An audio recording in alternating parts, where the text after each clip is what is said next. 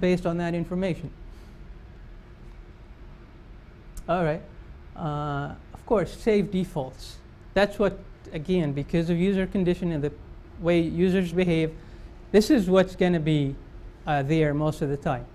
So ensure that whatever defaults you have in your application are actually the ones that you feel are going to present the user with a secure, an acceptable security from a user perspective. Now, that is an art more than a science, what actually works and what doesn't. And the problem with that is that you may figure out that a certain set of configuration parameters are actually valid for the current situation, for the current threat level. And maybe a year from now, you find out that it's not true.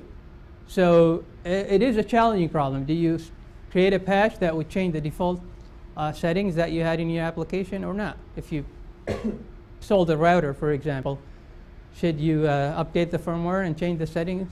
How is that going to play? Need a lot of testing around that. If you want, sometimes some application, what they do to avoid the whole yes, no, or OK, cancel problem, or user just ignoring that, is they use more than one choice. If you have multiple choice questions, then you have a better chance of having the user actually look at the dialog box and read it and try to sort of figure out what should I do. But don't put too many choices, right? Then it would be the opposite of the problem of no choices at all. Firefox does this. Sometimes adding a little delay to the dialog box or the message and forces the user to really see the message. Now, this can be annoying, so you have to figure out how long should I show that message.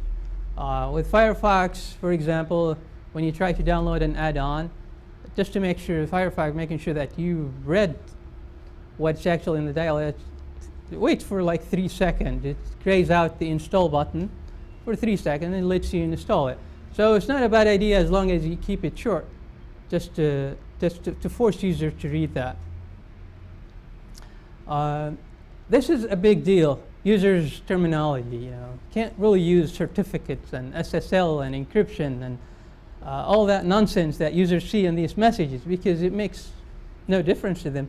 It doesn't make any sense. So if you were to present the user with a question or a message or whatever it is you're trying to say, you have to use the user terminology. Talk about data, talk about protection mechanism, talk about privacy. That's always a concern. Try to avoid the technical jargon or terminology that most users won't really understand. And if you already know the answer, if the user in the last 100 attempts answered no to this question, what makes you think he's going to say yes the next time around? So how about keeping track what the user actually answered? And I'll leave you with this final thought.